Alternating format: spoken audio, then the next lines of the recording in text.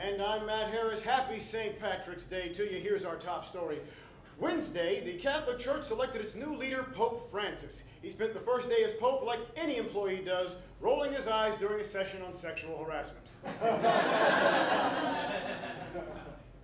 The bartender who shot the Mitt Romney 47% video says he was inspired by Bill Clinton, because both men are known for shooting something discreetly under a table.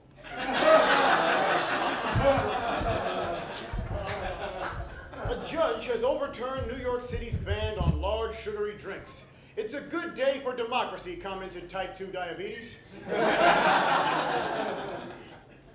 A California state lawmaker proposed legislation that would allow bars to be open until 4 a.m. The law was suggested by State Senator Amanda Bynes. On Tuesday, an Ohio man was convicted for murdering 3 men who answered his Craigslist ad to work on a farm. Commented the man. I mean, in my defense, the ad was posted under Men Seeking Men. To murder. An 8-year-old boy in South Africa has married a 61-year-old woman. If you want to get them a gift, they are registered at Bed Bath & Beyond Repulsive.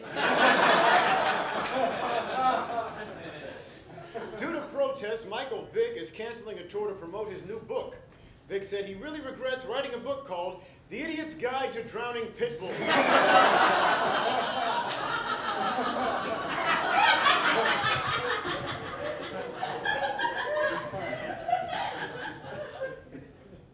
On Friday, Lil Wayne denied a news story that he was in critical condition following a seizure. Explained Lil Wayne.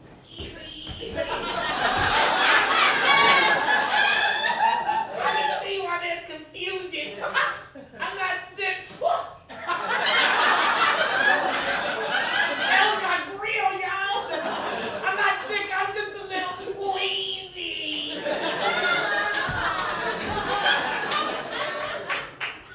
And now where hard news meets Hollywood, here with the entertainment news is the possibly newly single Miley Cyrus.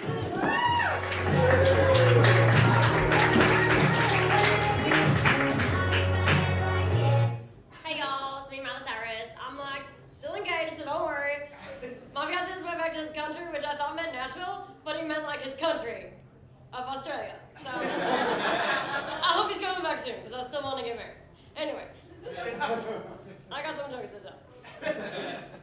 Rihanna canceled a concert Tuesday night due to illness. She came down with pneumonia after spending the last few years not wearing any clothes. I gotta say, I feel a little overdressed for the show tonight. I just came from church. Sorry. On last week's Kourtney and Kim Take Miami, Kim Kardashian got a facial with her own blood. She did it because it was the only bodily fluid that's ever been on her face. Never been on her face.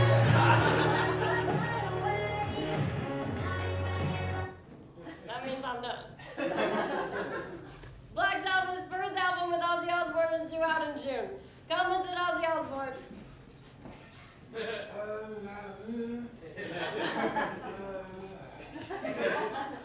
I really like that Pope sketch.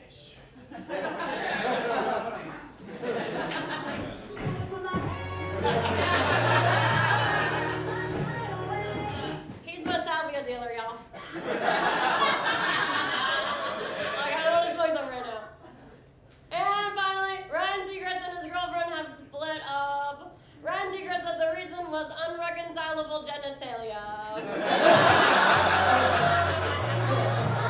He likes penis. Bye, y'all.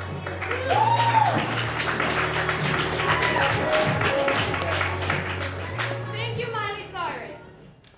A suspect on cops proposed to his girlfriend while being arrested. The man figured that since he was going to lose his freedom, he might as well also commit a crime and go to prison.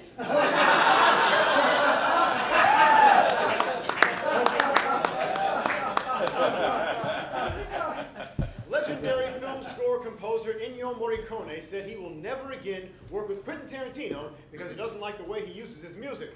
Commented Tarantino. Okay. It's fine, okay. You know what? I'm over it, okay? I'm over it. And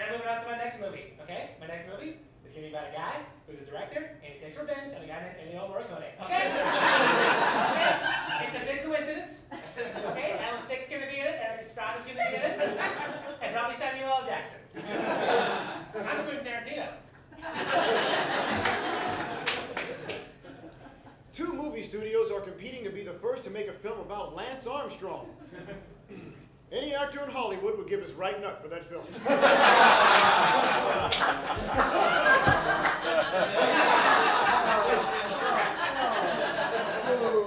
Making fun of a cancer survivor. Classy stuff, Matt, classy. I didn't know you get so testy.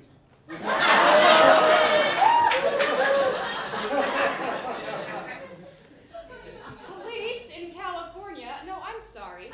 Let's take that back. The Detroit Lions have signed running back Reggie Bush. Bush says he hopes to win another Super Bowl, but first he's going to play for the Detroit Lions.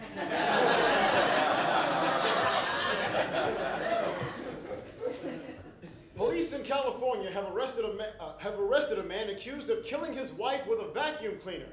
In his defense, the man said the marriage really sucked. 2 in a row. You're doing great, champ. You are. Another one will be on fire. We hope it's literally. A Greyhound bus was forced to stop in New Jersey on Friday after a large number of cockroaches were discovered. Fortunately for the cockroaches, their stop was New Jersey.